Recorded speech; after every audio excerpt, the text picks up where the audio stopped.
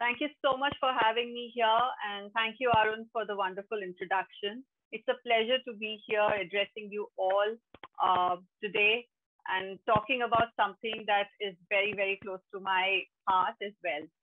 Um, some of you know me, and some of you have even heard me, and some of you have even worked with me. However, there are some people who are probably joining in for the first time and listening to me for the first time. So I would just say that just hang in there because I will be sharing some very exciting and new things that you as a leader can incorporate in your team or in your organization to increase engagement with your workforce or even for increasing productivity in your team. So just hang in there and just let's just move ahead. So today's topic is all about corporate wellness culture. These are few names of, well, these were the names that could come on the slide, so I've just listed down few names, but there were plenty of others where I engaged with these organizations. And if you see these, all the organizations are from different sectors. So if you realize that all these organizations have understood the impact of corporate wellness or well-being in their organization, and that's the reason why I was, engaged with them in order to bring out that change in the culture of bringing corporate wellness in their day-to-day and regular working life of the employees. So moving on, just to tell you a brief about the names that I have worked with, I would like to bring this particular part to your notice that why there has been an immediate surge or why there has been a sudden surge in understanding wellness, in understanding well-being. As I mentioned, that the pandemic has created those areas where we have realized that wellness is an important area for us, whether we are working as employees, leaders, business entrepreneurs, at any level, every level I would say has brought that importance of well-being and wellness in our lives. And there has been a lot of wellness opportunities that have got initiated by different corporates in different areas, in different departments as well for the workforce. There have been individuals, because of the work that I do, there have been a lot of individuals who connected with me over the past few years, in the last 2 years since the pandemic hit us. And the numbers have only increased only because, again, the reason is that there has been a sudden understanding and awareness that it is important for us to understand what is wellness and how we can bring that well-being in our lives. So there have been a lot of individuals seeking out alternate ways to create wellness and to transform their lives. There is a growing need to focus more towards mental and emotional well-being. So as I mentioned earlier, while there is an importance towards physical well-being, mental and emotional well-being has also played a very important role. In fact, in the next few slides, I will be talking about few surveys or few statistics that will tell you that there has been a lot of research done where it has been found that mental well-being and emotional well-being play only an important role, more important role when it comes to when working or even when it comes to living a life. So I will be sharing that in the next few slides. Then stress and anxiety has been an increasing concern, and in fact, WHO had listed down stress as a worldwide epidemic much before COVID pandemic even happened. So if you notice that stress has always been a part of our lives, and we have always been kind of affected by it. Now it is only more important for us to take the right actions as leaders to make sure that the stress and anxiety do not impact our productivity or employee engagement. Then there has been a lot of innovative solutions that have come out to motivate and uplift the workforce and the individuals as well. So it's no longer the same way that all the organizations used to work, where they would conduct a lot of team offsites, or there will be team dinners or team building exercises. A lot of organizations have moved away from that also because of the fact that there has been a lot of virtual working that has come up. But that is one reason. However, the second reason is also the fact that the organizations now are moving more towards corporate wellness culture. They are understanding that it's not just about doing one or two activities which talk about well-being. It's about building a culture of well-being in the workforce, in the workplace areas as well. And that's the reason why, because of all this immediate surge towards well-being, I have conducted over 500 virtual coaching and counseling sessions just in the past 1 year. And there have been over 200 virtual presentations world over that I had conducted, again, just in the past 1 year since COVID-19 pandemic hit us. So you can imagine that this pandemic has brought a lot of importance towards well-being. And I feel that it is important not just because the pandemic had hit us, but it was probably important earlier as well, that we would give importance and we would give that attention towards creating a culture of well-being in our workplace areas. So moving on, now that I have shared this insight with all of you, this knowledge with all of you, that why there has been an immediate surge in well-being, or why has there been, why so many organizations in different sectors are engaging to talk more about mental well-being. Now that you have that insight as a leader, what will you do with that? I have a question to you all. So this is more like a rhetorical question, so I'm going to answer that as well.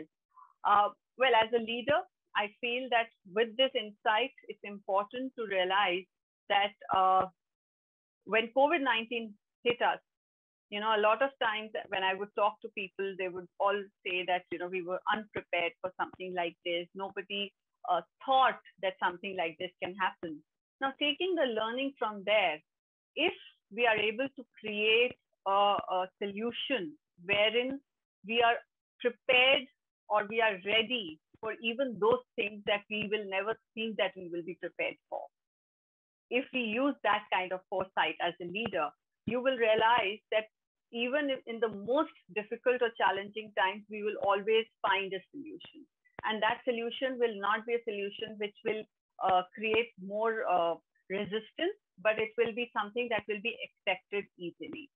So that's the insight that I would like all of you to use. And that insight will help us, or help you rather, in terms of building not just one solution or a one-stop solution, but building a culture where we, as employees, where people like in your team, the workforce, easily accepts the change, is resilient towards that difficult situation, and is able to come out of those difficult situations easily. And this is where the foresight comes into place.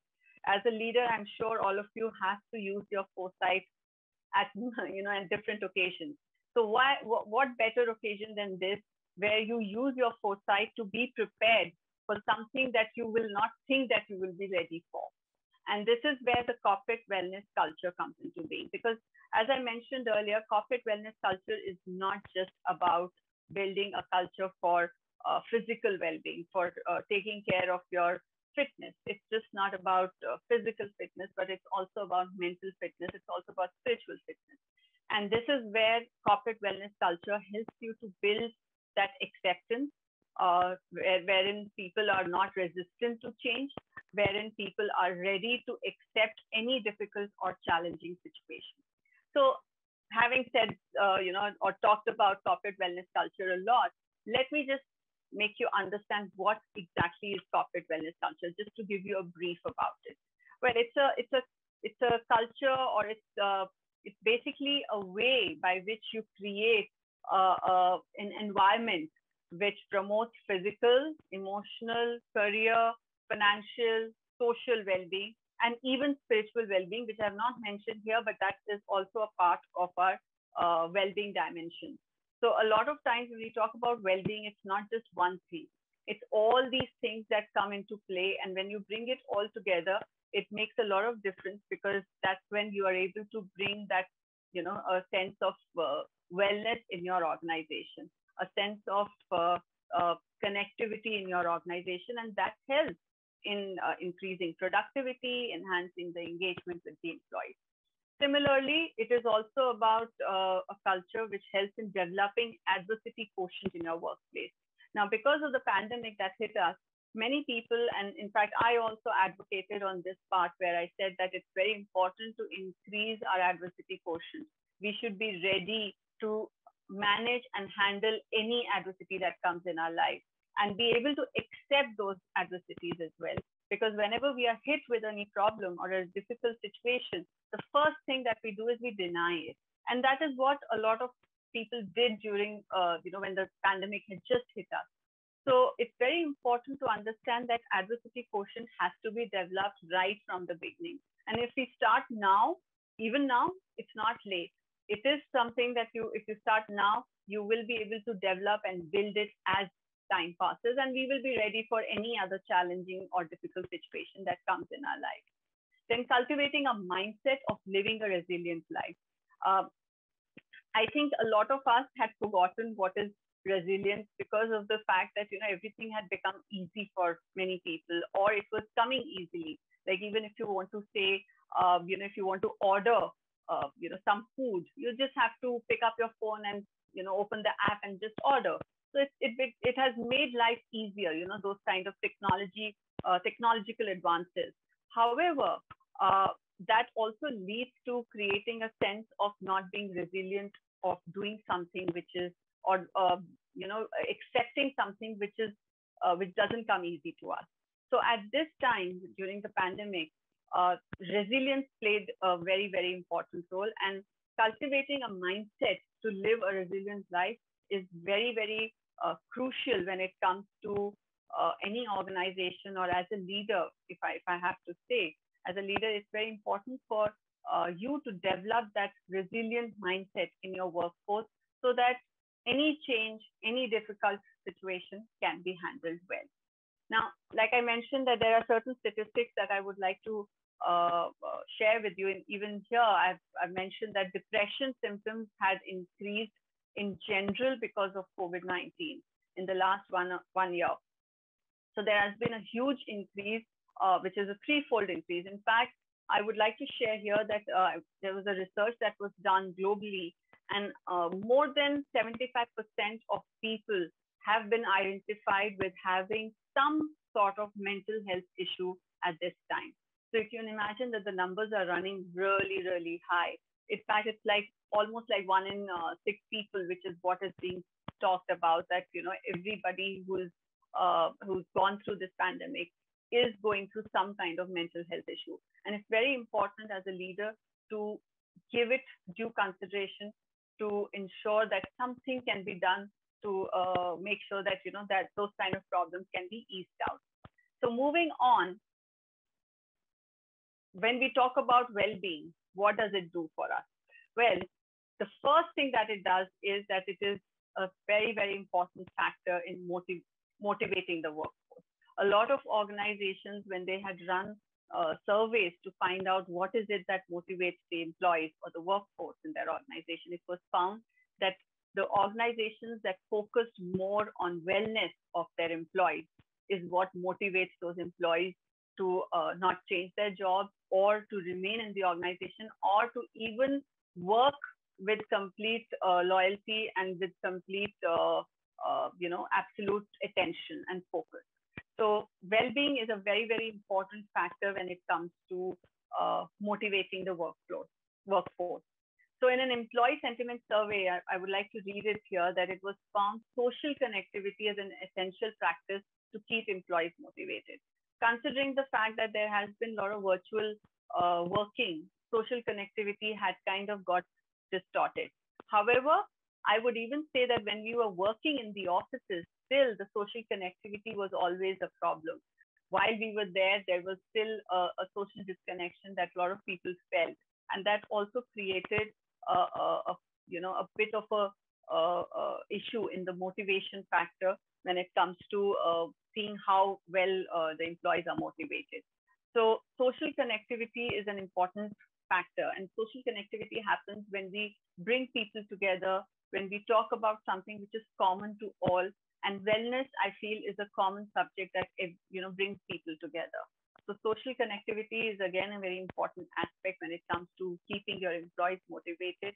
Now, the second point is a very interesting point, because it's again not something which is connected only to COVID-19, but even before that. However, in COVID-19, it just got accentuated. It just came into attention of everybody, and it like it says that uh, the way employers or leaders treat their employees during the COVID-19 pandemic will define what type of employer they are or what type of leader they are.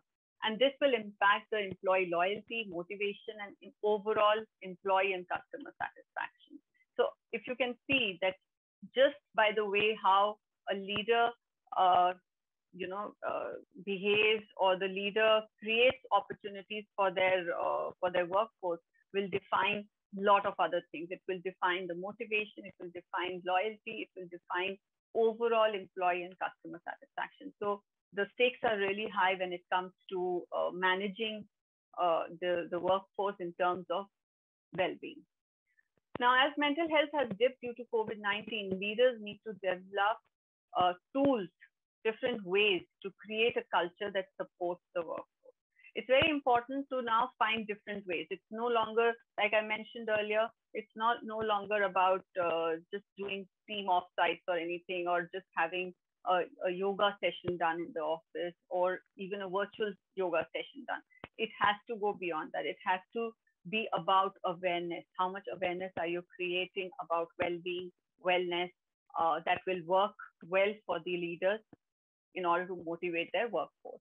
So new age employee engagement, this is just a small something that I feel is equally important, where organizations are now engaging. In fact, if I have to talk about India, Procter and Gamble is one of the organizations which is openly engaging in in terms of corporate wellness, when they are engaging with experts, mental health experts and other experts, to talk on emotional well-being. So similarly, there are many other organizations who are right now looking at various avenues by which they can increase employee engagement, not just by the conventional ways, but by new innovative ways. Moving on, how does it impact the entire business transformation? Now, when we talk about transformation, we are looking at not just one area. The moment you start putting your focus on corporate well-being and wellness, you will realize that it impacts the entire gamut of the organization. It's not just one thing. It's not just two things. It's everything. So the moment you give importance to the well-being and the wellness of your employees, these are the short-term and long-term gains that leaders can expect. And you can see the list is pretty long. So it starts from productivity, and it goes up till the path where it says, you will be increasing the levels of adaptability, flexibility in your team. It will heighten the happiness quotient. It will develop a culture of togetherness in the company and in the team. Not just one thing that a leader would gain by including corporate wellness culture in their teams or in their organization, but the solution will only give you maximum results if you involve or include corporate wellness culture in your organization.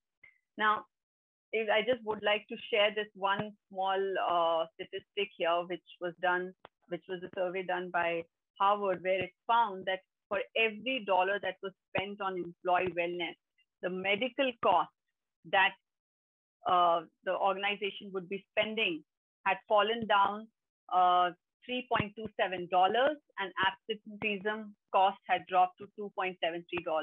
This is for only $1 which was spent on employee wellness. So you can imagine that the returns are so very high when it comes to employee corporate wellness culture, building that corporate wellness culture. And if I have to talk about corporate wellness culture, it is very important to have a very well-designed, customized corporate wellness culture for your own organization, which talks and which deals with the areas that need to be focused for your own organization, because that will positively impact your productivity, the team productivity, the organizational productivity, and also increase the engagement within the employee setup. So a very well-designed corporate wellness program is what one needs to look at. Now, this brings us to the end of our session today. I would just like to share some information about me, and I would ask you to, feel free to get in touch with me if you have any questions or anything that you would like to ask on how you can build that corporate wellness culture in your organization, or any help that you would need in order to create that culture within your organization. So that will be all from my end. And thank you so much for listening in. And I would now like to open the session for some questions. If there are any, I would love to answer them also. Arun? Thank you very much, Ekta, Sibal. Absolutely brilliant presentation. Such a good takeaway. For every $1 spent on wellness, I calculate $6 total. Yes, yes. $3.27 plus $2.73, $6 return, 6x benefit. I mean, which top executive can ignore such a justification? And also Absolutely. another fascinating, cultivate a mindset to live a resilience life, such an expectation on the top executive to perform. So Yes. great stuff over there, Ekta. Now, just one question coming in, that as a senior executive, if I was to build a wellness program or an initiative, what would be the recommended areas to start with? Some sort of thumb rule. Go ahead, Ekta. Sure, Arun. Yeah, very interesting and a very pertinent question, I would say. Uh, well, areas can be many, but to start with, I would say, especially in the situation that we have just been through, and we are still going through. A lot of people are still, going through the pandemic, and they are going through what they, the all the complications or all the things that they are experiencing right now. So I would say that at this moment, the first thing and foremost thing that needs to be taken care of is the mental well-being and the emotional well-being of the workforce. So whatever activities, whatever